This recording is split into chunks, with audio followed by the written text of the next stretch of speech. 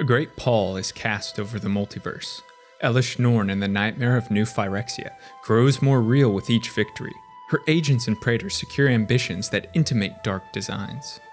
A storm rages and a tide of malevolence gathers strength.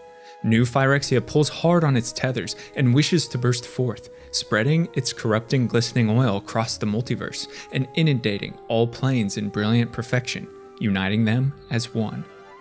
When last we left off on the tale of New Phyrexia's rise, Elesh Norn struck a grievous injury to the multiverse's defenders with her attack on Dominaria. The green-aligned praetor Vorinclex confiscated mystical Tyrite from the World Tree on Kaldheim. Blue-aligned Jin Gitaxias experimented on Kamigawa and discovered how to complete a planeswalker. Red-aligned Urabrask learned of the angelic substance Halo on New Capenna and its dangers against glistening oil.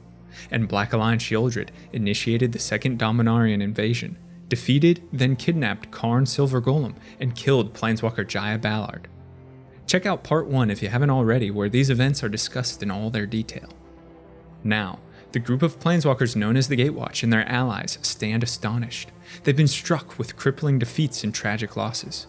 The threat of New Phyrexia greater than they could have imagined. But the multiverse isn't without hope. A desperate plan is hatched to counteract Elesh Norn directly at her seat of power and cleanse the planes of Phyrexia's affliction. 10 planeswalkers, guided by the leadership, martial prowess, and past experience of Elspeth Tyrell, volunteer their lives to infiltrate New Phyrexia. They intend to unleash the powers of a filigree replica of the Golgothian Silex, an artifact infamous for its destruction, on Norn and her host to utterly destroy the plane before Phyrexia's ultimate goal is realized. It's a risky play with equivocal consequences, but the hero's only option. Will it bear fruit, or is it too late to stop the march of the machine? Let's find out. But before we begin, I'd like to thank Aura for sponsoring this video. The multiverse of magic is filled with wonder, excitement, knowledge, and creativity, and the internet is much the same, but it's also filled with danger. Anyone can find anything on the internet, including personal information. Your name, your email, home address, phone number, passwords, and even your family are all accessible at the touch of a button because of data brokers who sell your private information to scammers, spammers, and telemarketers. You need protection, and this is where today's sponsor Aura steps in. Aura is the new standard in digital security and offers comprehensive protection of private information, finances, and technology. Aura monitors your emails and passwords to see if they were involved in a data breach or exposed on the dark web, and gives you recommendations on what to do. But they take it beyond identity theft, equipping you with antivirus and anti-malware services, privacy assistance, and Smart Vault monitored cloud storage, all for little cost to you. Plans are competitively priced and start as low as $12 a month, and you can use my link at aura.com/Lorebrarians or scan the QR code on the screen to begin a free 2-week trial and see how much of your info is being shared. Aura has almost every internet safety tool you'll need, all inside one easily accessible app. They stop data brokers in their tracks and keep your privacy private. So let Aura do the hard work and give you peace of mind online.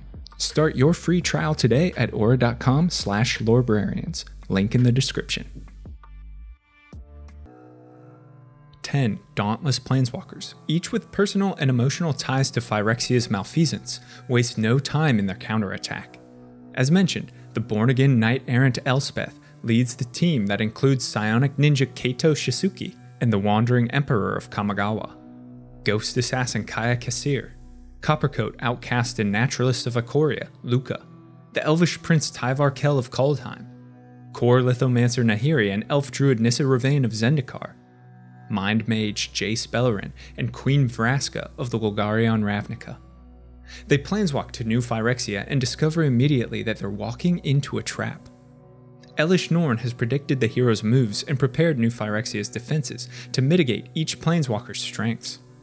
A distortive bubble envelops the plane and disrupts the group's walk through the blind eternities, instantly separating and discomfiting the band, which is summarized in the flavortext of Planar Disruption that illustrates the Wanderer's separation from Kaito and reads, New Phyrexia's planar defenses scattered the Planeswalker's strike team on arrival.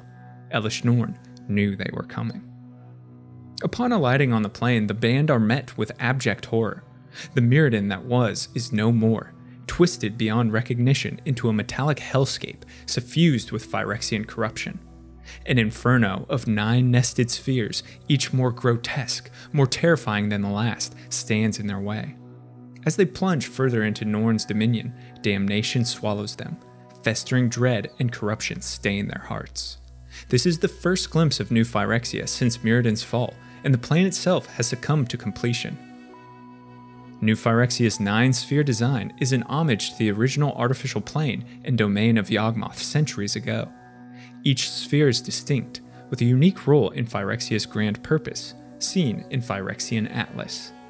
The spheres crawl with corrupted monstrosities, vigilant sentries, and all manner of evils. The fate of Mirrodin's survivors, seen in cards like Encroaching Mycosynth and Anoint with Affliction, is terrible as the resistance is systematically captured, assimilated, and indoctrinated into Phyrexia's ranks. In the eye of this swirling storm sits Elesh Norn, who has united Phyrexia's conflicting factions beneath her forceful leadership as Mother of Machines. The culmination of her genius and ambition is finally revealed, for deep within the heart of the plane, an invasion weapon incubates, prepares to unleash its tendrils across the blind eternities and disrupt the very nature of reality. Realmbreaker, a Phyrexianized iteration of Kaldheim's World Tree, germinates from the Tyrite sample stolen by Vorinclex within the Seed Core and Mycosynth Gardens. Once mature, the invasion tree will pierce the veil between planes and open the multiverse to infection by glistening oil, assault by millions of Phyrexians, and completion and grand unification. In a word, cataclysm. This is a reality that mustn't congeal, and for the Planeswalker Strike Team, Realmbreaker becomes their primary target. But first, they must unite. Flung to various reaches and spheres, the heroes begin isolated. Kato, the Wanderer, and Nahiri happen upon an embattled Tyvar Kell fighting Phyrexian patrols. They dispel the attackers, but not without loss. The Wanderer's unstable Planeswalker Spark loses its tether to Phyrexia and sends her hurtling from the plane. And Nahiri suffers at first what seems an innocuous wound while fighting off Phyrexian attacks. The group are met by the Mirran Resistance and conducted to a safe house, where they join company with Kaya, Elspeth, and Jace.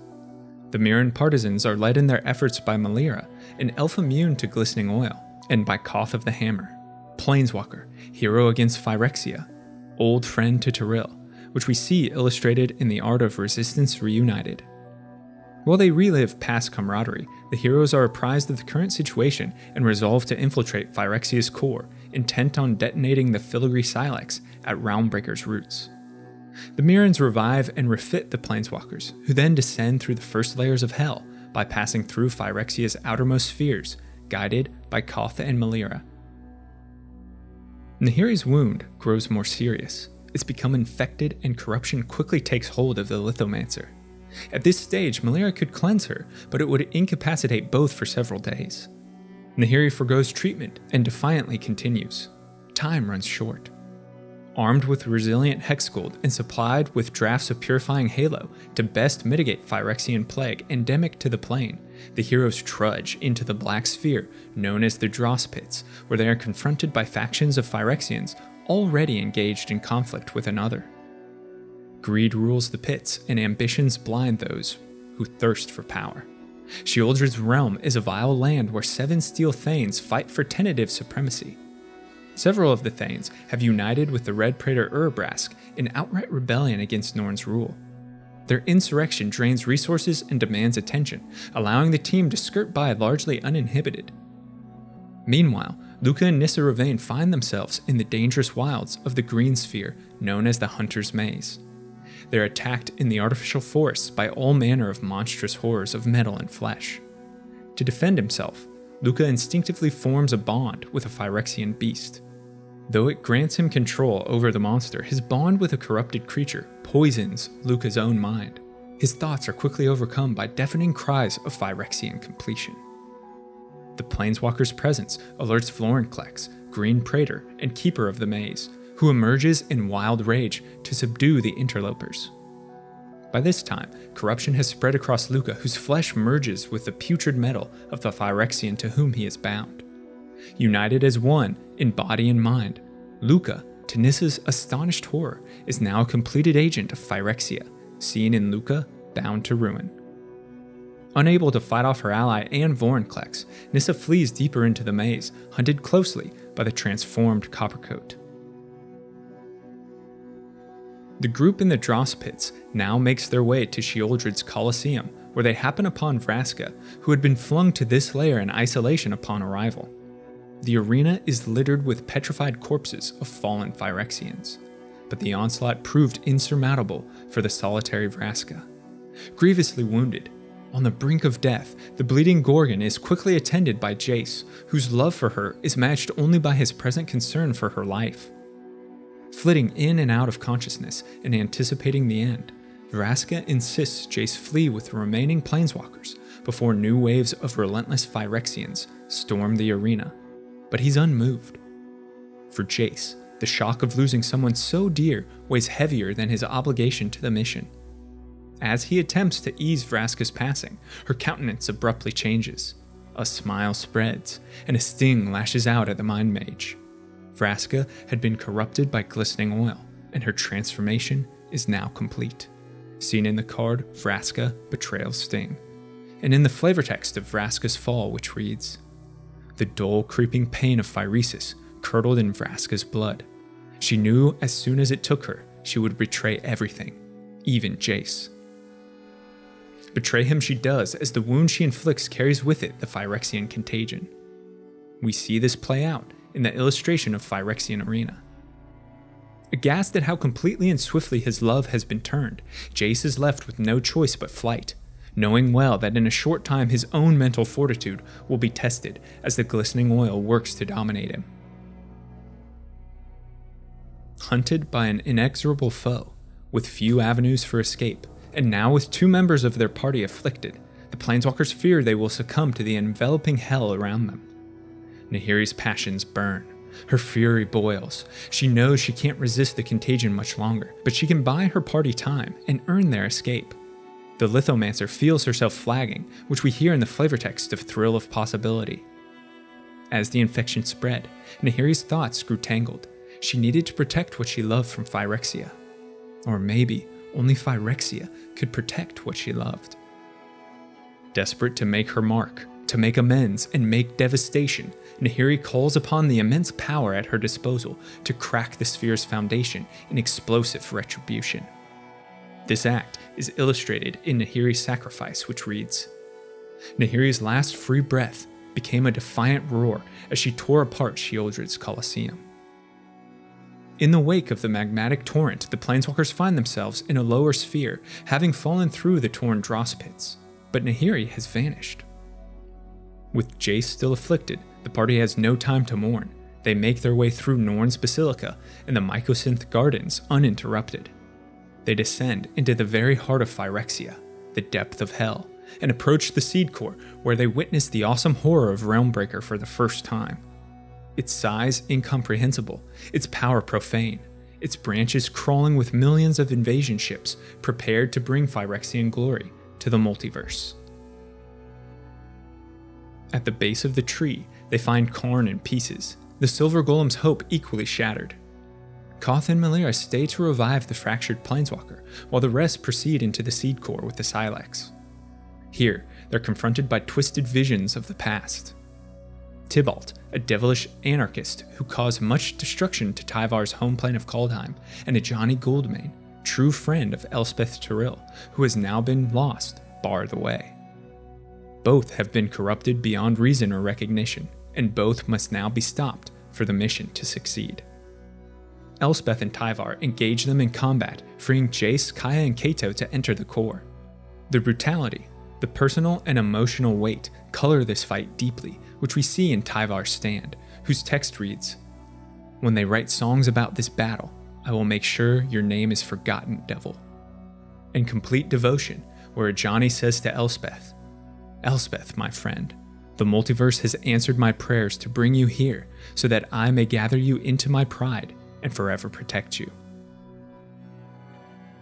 While steel and words are exchanged, Kaya, Kato, and Jace arrive at the base of Realmbreaker, intent on unleashing the filigree Sylex to wipe clean the multiverse of new Phyrexia. But they are too late. Their setbacks against Norn's forces allowed Phyrexia to initiate the first steps of invasion. Already, portals have opened to the blind eternities, through which the invasion tree's sinuous tentacles extend and connect dozens of other planes to New Phyrexia. Dissent tears at the walkers. Kaya and Kato fear the Silex wouldn't be contained any longer, but extend to the worlds beyond through Realmbreaker. Millions of innocent lives would be obliterated, a price too high to pay. Jace asserts it must be done. The planes, already at risk of corruption, are necessary sacrifice to cauterize the infected multiverse. But can Jace's reasoning be trusted?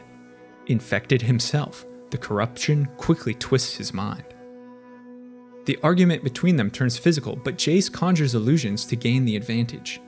In a moment immortalized in the card Bring the Ending, Bellerin pours his disgust for Phyrexia, his grief for Vraska, his anguish of past mistakes and fear of completion into the Silex, emotions that supercharge the explosive device. The flavor text reads, Kaya watched in horror as the illusion vanished from her hands. Jace held the real Silex and had activated it before Phyresis claimed his mind. The fate of billions hangs on a breath, a moment before cataclysm. Without warning, a triumphant Elspeth returns and thrusts her sword unerringly through Jace without hesitation. She reaches for the Silex, and her next action is given to us in the illustration of Vanish into Eternity, whose text reads, Faced with a blast that would level not only New Phyrexia, but also dozens of innocent worlds, Elspeth consigned it and herself to the nothingness in between. With Elspeth gone, Tyvar, Kato, and Kaya stand in confusion, in shocked horror. Elesh Norn finally reveals herself, and the Mother of Machines is accompanied by now completed members of the strike team. Nissa, Nahiri, Luca, Vraska, and a revived Jace stand on Phyrexia's side. And now for Norn's crowning moment. Using Nissa's ability to communicate with and direct Realmbreaker, Elesh Norn launches the invasion she has long been preparing. In the card All Will Be One, the conquest of the multiverse begins. Dejected, exhausted, and in fear for their lives, what remains of the Planeswalker strike team flees Phyrexia. They lost. Norn gained. Phyrexia stands at the precipice of glory.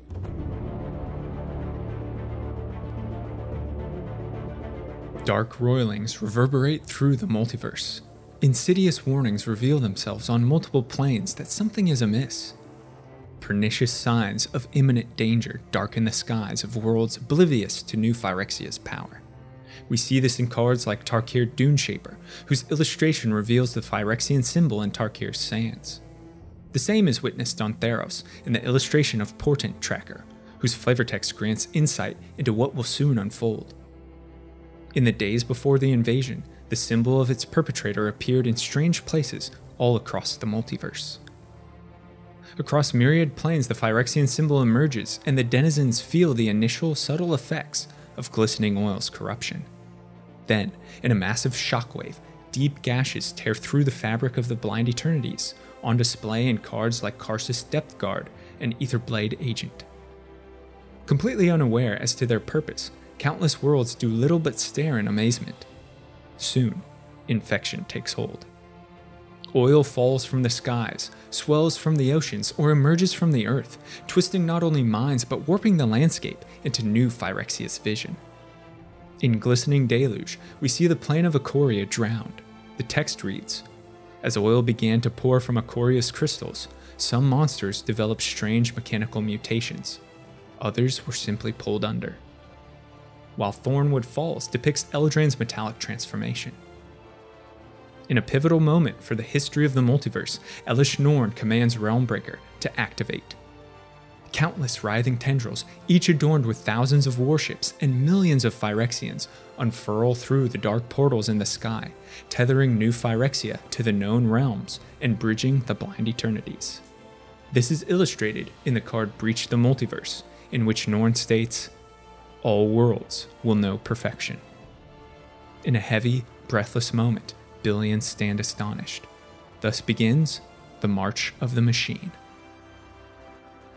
Countless worlds are plunged into madness as denizens fight twisted forms of another and battle invading Phyrexian monstrosities bent on completion in a struggle that envelops the multiverse.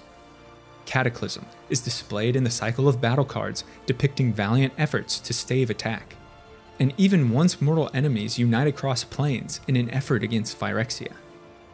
As this unfolds, Tyvar, Kato, and Kaya return to Dominaria with dark tidings and the failure of the mission. Chandra, utterly distraught by Nissa's transformation, can't accept defeat and argues an assault on New Phyrexia is the only way to stop invasion. Assisted by the Dryad Planeswalker Ren, Chandra alights on Phyrexia, and with Koth's help, the pair plunge into the nested spheres of hell to reach Realmbreaker. This is illustrated in Coming in Hot and the card Into the Fire, the flavor text of which reads, "The rest of the Gatewatch retreated. Chandra and Ren went in blazing." To ease their passage, Koth, the Mirrans, and the heretic praetor Urabrask launch a distracting revolt against Norn's forces. Their progress is halted near the Seed Core, with Nissa Ravain's appearance. Chandra is at a loss for seeing one dear to her transformed beyond redemption. We see this reunion illustrated in Traumatic Revelation. Unwilling to raise fiery arms against Nissa, Chandra allows the completed Walker to strike at Ren and rip her from her host tree, which severely weakens the Dryad.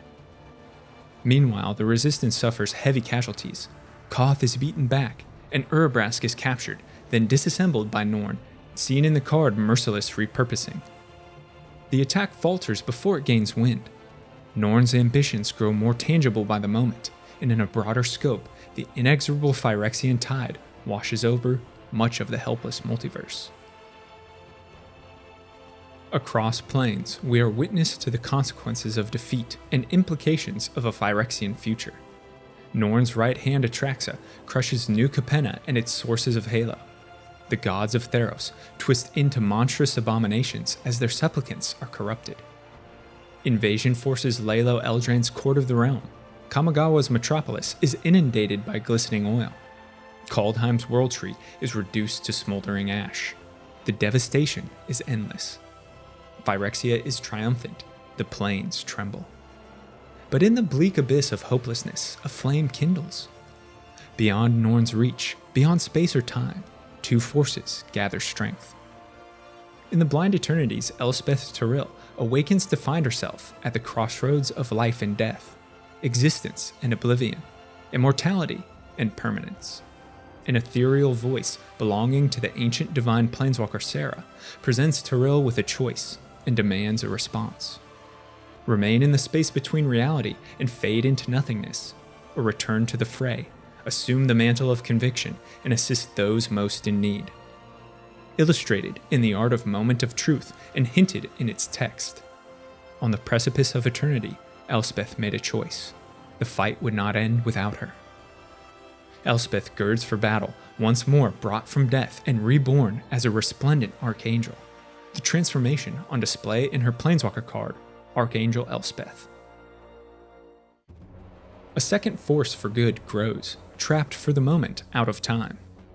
After the malfunction of the temporal anchor during the events of Dominaria United, Teferi was flung from the time stream and landed on the shores of Zhalfir, a continent which has for centuries been phased out of existence, isolated from the multiverse by Teferi's own hands during the original Phyrexian invasion. The Chronomancer is once more united with his ancestral homeland to find that although the multiverse has forgotten Zhalfir, Zhalfir hasn't forgotten the horrors of Phyrexia, and its people, led by the Sidar Jabari, have with singular purpose prepared for an eventual conflict. Centuries have sharpened their skills and steeled their hearts. Tens of thousands of peerless knights stand at the ready, seen in cards like Marshal of Zhalfir and Zhalfiran Lancer. They only await a moment, a chance to bridge the gap and escape their temporal imprisonment. Norn, unaware of the agitating tides against her, basks in momentary glory as no force or plane in the multiverse can oppose her. Her vainglory becomes her undoing. As she has Chandra and Ren within her grasp, a blinding flash of righteous fury announces the arrival of Archangel Elspeth, which we see in the illustration of Angelic Intervention, whose flavor text reads, "Elspeth shone like a sixth sun, inspiring hope in the Mirrans and terror in New Phyrexia." With Norn distracted and engaged by Elspeth, Melira and the Mirren Resistance charge toward Realmbreaker, carrying injured Ren amongst them. A dire moment beautifully illustrated in Storm the Seed Core. Their goal is to bond Ren to the invasion tree so that the Dryad might cleanse Realmbreaker of corruption.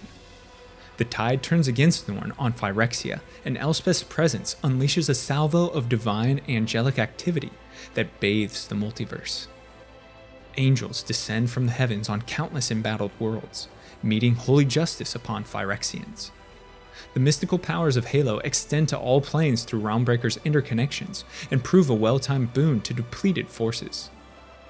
We see this play out in cards like Boonbringer Valkyrie and Surge of Salvation, whose flavortext reads, "No Meletian had ever laid eyes on an angel, but when protective halo flooded the multiverse, they knew a divine blessing was at hand."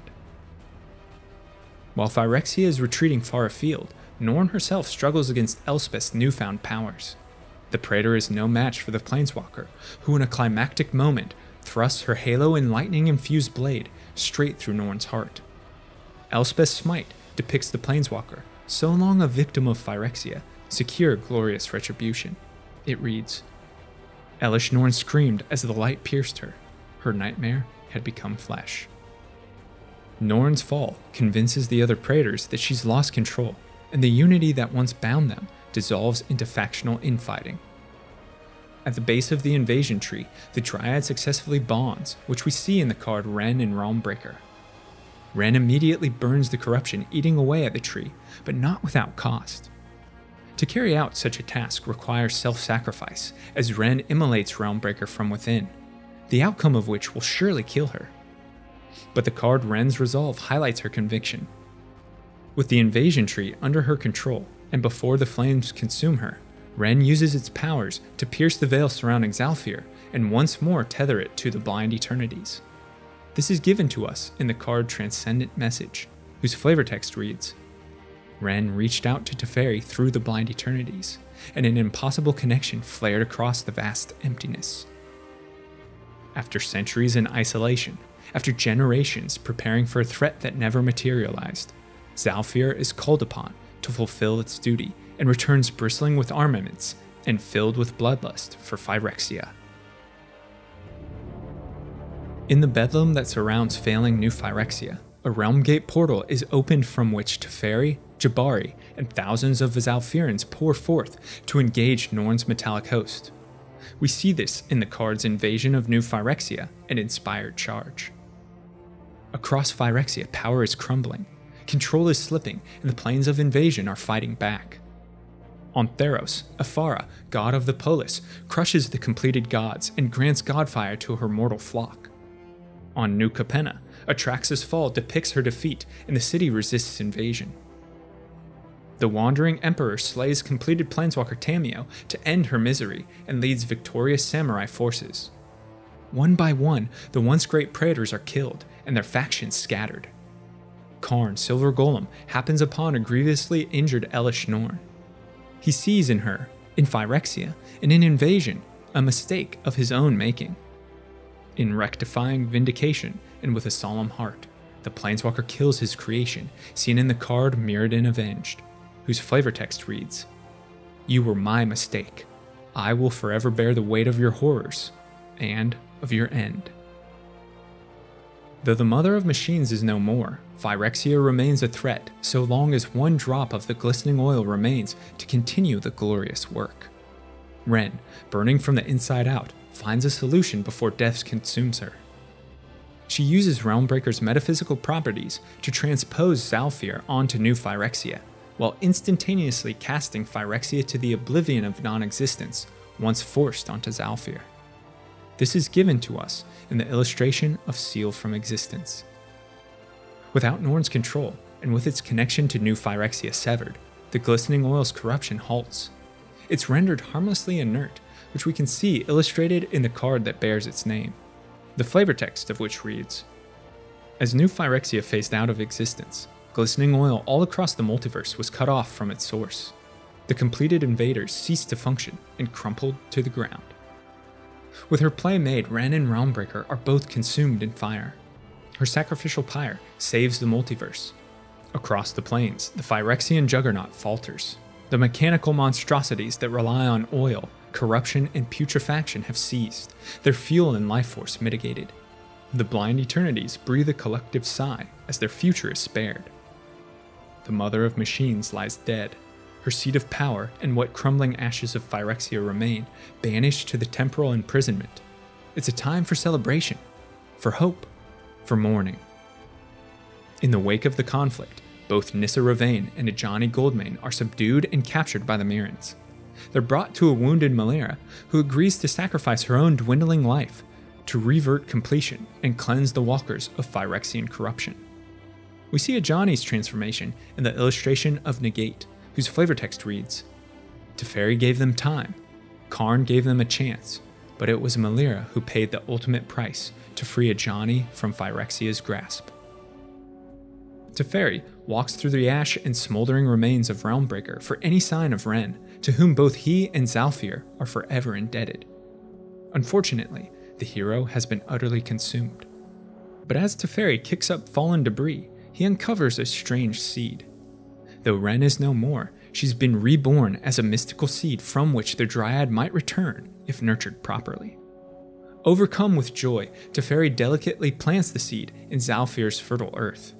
This is given to us in the card Seed of Hope, which depicts the moment of planting and reads, Ren had given everything and asked for nothing. She deserved a monument, but rest in a quiet meadow is all she would have wanted. Though the plains stand victorious over Phyrexia, much changes in the aftermath of war. The story of New Phyrexia has developed over years. Its intricacy, its scale, its reach have touched myriad worlds and lives. What are the outcomes as the dust settles? Norn's hubris in constructing Realmbreaker pushed the properties of the Blind Eternities past the breaking point. With so many paths and portals weaving through reality, the multiverse has abruptly responded to the insult in an unforeseen strike. The Planeswalker Spark, integral to traveling the space between realms and significant to many, has shattered and severely weakened. In the illustration of Spark Rupture, we see countless Planeswalkers feeling the effects, losing their sparks and falling from their lofty heights. It reads, Phyrexia was defeated, but the repercussions of the invasion rippled through the Blind Eternities. It's impossible to say how many retained their sparks. We see several desparked characters printed in the set, including Nissa Ravane, Karn, Sarkhan Vol, Nahiri, Tyvar Kell, and others. These individuals have been denied the limitless opportunity they once enjoyed in the multiverse, and have now been tethered to reality. But as one door is slammed shut, a window opens. The omen paths and portals created by Realmbreaker remain active, tenuously binding several planes together across the Blind Eternities. This allows many beings, not just those possessed of a spark, to travel between other planes of the multiverse, albeit in a limited capacity. This no doubt will produce unforeseen and possibly deleterious effects. We see Nissa and Chandra walking an omen path in the illustration of Open the Way. From the rubble of disaster, an era of reconstruction and renovation is born. It sweeps the survivors of invasion towards a hopeful future. On Arcavios, Strixhaven University is rebuilt from its ruins, the school once more beacon for aspiring mages, seen in campus renovation. A new seed of the World Tree germinates on Kaldheim. In time, it will restore balance to the 10 realms on display in Cosmic Rebirth, whose text reads, When all the stories find their ends, a new one shall begin. New Capenna recovers from destruction brought by Atraxa's forces and rebuilds the city in all its glamour. The return of Capenna's angelic host generates a struggle for control of the city as the angels turn their ire against the demonic crime families. We hear this in the text of Metropolis Reformer. With their ancient enemy vanquished, the angels of New Capenna turn their eyes to their former captors, demons. The Sun Empire of Ixalan begins salvage of its famed golden city of Erazka, clearing rubble left by Cataclysm. On Zendikar, Nahiri awakens to find herself cleansed of corruption, but drained of much power, including her Planeswalker Spark.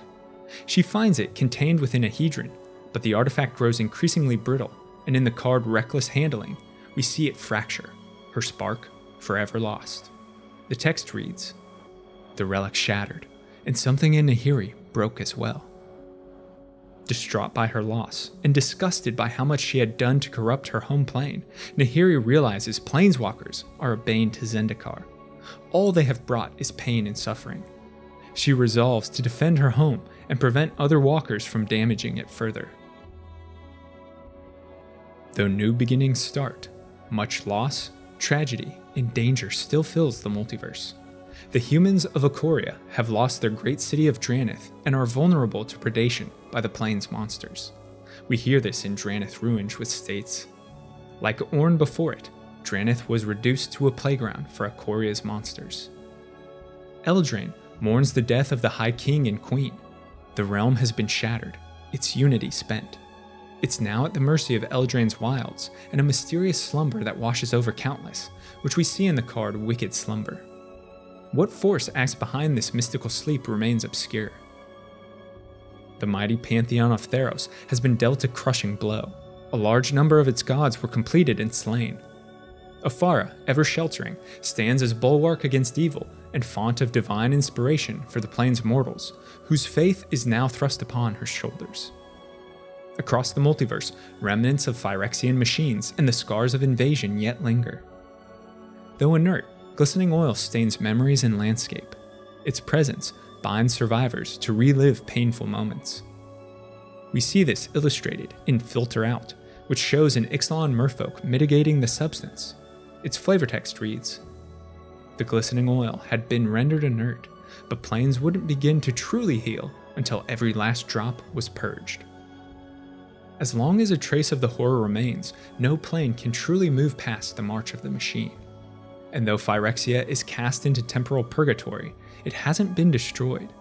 Its monsters, its metal, its oil lie beyond reach, but for how long? It's a tantalizing prize for one with the ambition to harness its latent powers. So ends the new Phyrexian story, a saga years in the making that saw the rise of an interplanar threat, the tragic loss of heroes, innocents, and even planes, the return of threats and allies old and new, and the ultimate defeat of Elesh Norn. The blind eternities are forever changed in the aftermath. Sparks shattered, omen paths open new gateways of opportunity. The status quo is upended, and many lives are irreversibly altered. Questions and uncertainties fill the multiverse. What new forces will grab power in the existing vacuum? What heroes and villains will rise? And what of the fate of those walkers and planes that had been corrupted but not cleansed? Only time will tell. Thanks so much for watching and listening, but now I want to hear from you. Let me know your thoughts on the planes discussed on Elesh Norn and the March of the Machine, and what you think will unfold in the aftermath, as well as suggestions for future videos in the comments below. And if you're a fan of lore and storytelling, be sure to subscribe to the channel, listen to the podcast, or check out the blog, where content is uploaded frequently. A huge shout out to all of my patrons over on Patreon. Your support means the world to me and helps the channel grow and improve. If you're interested in becoming a lore luminary for access to me, early video drops, written scripts, and more, check out the link below or head to patreon.com/thelorebrarians to learn more. Until next time, go forth and explore the lore.